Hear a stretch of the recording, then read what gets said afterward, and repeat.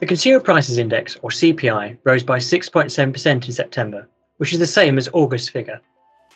The CPI is a measure of the change in prices of goods and services over time, and is set as the Bank of England's inflation target. Our latest figures show that food prices eased slightly across a range of items, although they remain at historically high levels. The cost of household appliances and airfares also fell.